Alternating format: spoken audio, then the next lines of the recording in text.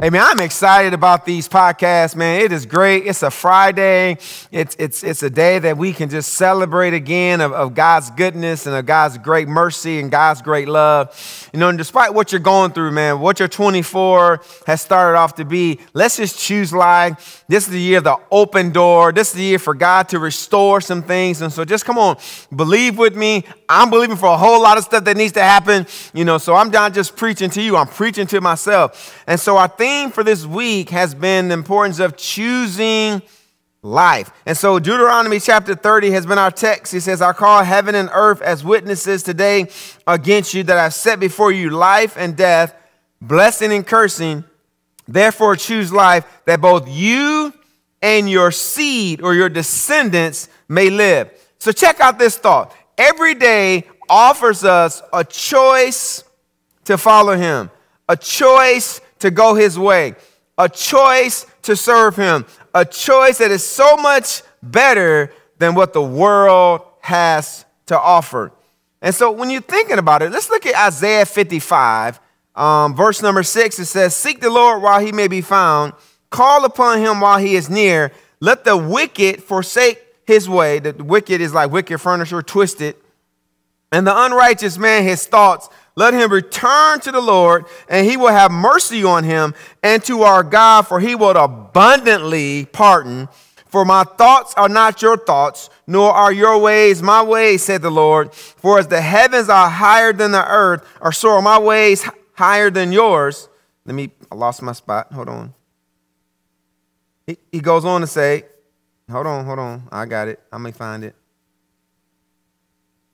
He says, my thoughts are not your thoughts, nor your ways my ways, said the Lord. For as the heavens are higher than the earth, so are my ways higher than your ways, and my thoughts than your thoughts. For as the rain comes down and the snow from heaven, and do not return there, but water the earth and make it bring forth and bud, that it may give seed to the sower, and it says bread to the eater, so shall my word be that goes forth out of my mouth or from my mouth. It shall not return to me void, but it shall accomplish what I please, and it shall prosper in the thing for which I sent it. And just like God says when he's speaking a word, guess what? We can speak that same word and get those same results. And so I believe what God is saying here through the prophet Isaiah, that God's way is better.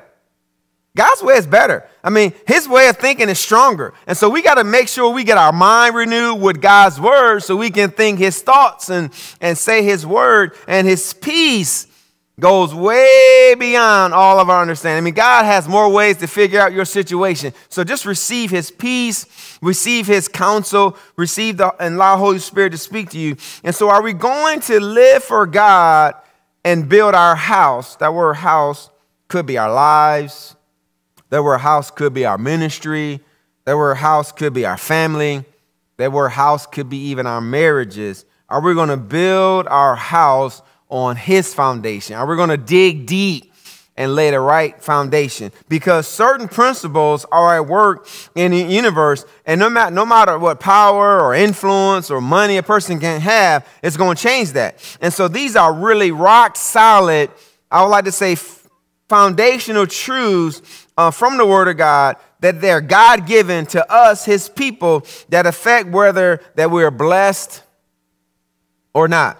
And so if we look back at our scripture this week, it says, I call heaven and earth as witnesses today against you, that I've set before you life and death, blessing and cursing. Therefore choose life, that you and your seed may live. Moses presents the people of God with a choice that each of them must make, and he encouraged them to choose life. And by choosing life, they are choosing a life that God can bless. The ball's at our court. We got to just choose God. That's all I'm saying. Just choose Jesus. Just choose Jesus. And so there are three immovable truths that are found in this text. One is recurring choices. Like it or not, we are the sum total of the choices that we've made in the past. And the choices that we're making today will determine not only who we will become, but where we're able to go tomorrow. So We're not victims.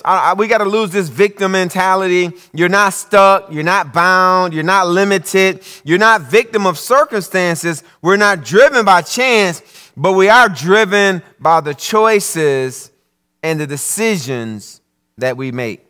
Number 2, accumulated results. We are the accumulated results of choices that we've made. And that's why Moses warned them, because the road that you've chosen can only take you where that road leads. I mean, if I'm here in Norfolk, Virginia, and to get to 95 or, to get to 85 to go south, you got to go up this road called 58. I mean, you can go any other kind of way, but as far as I know, that's the only way to go. And so there's certain roads that if we really want God's blessing, we got to choose his road. We got to choose his way. Jesus is the truth, the way, and the life. We got to choose him.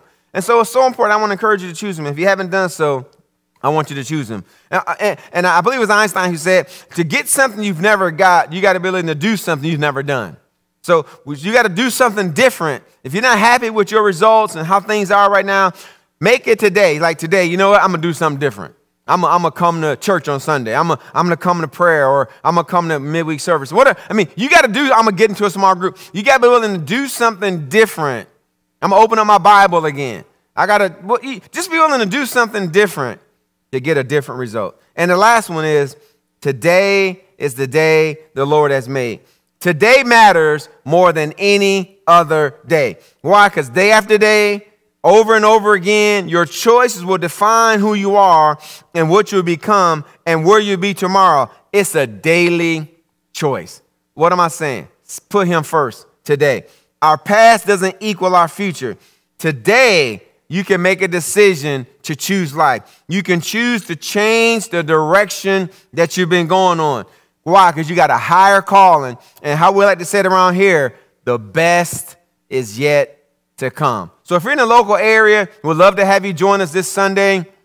We're located at 1066 Northview Avenue. Of course, we got prayer tomorrow here at church at 10 a.m. We love you. God bless you. Have a supernatural, have the best Friday ever. And we'll be back here on Monday morning at 6 a.m.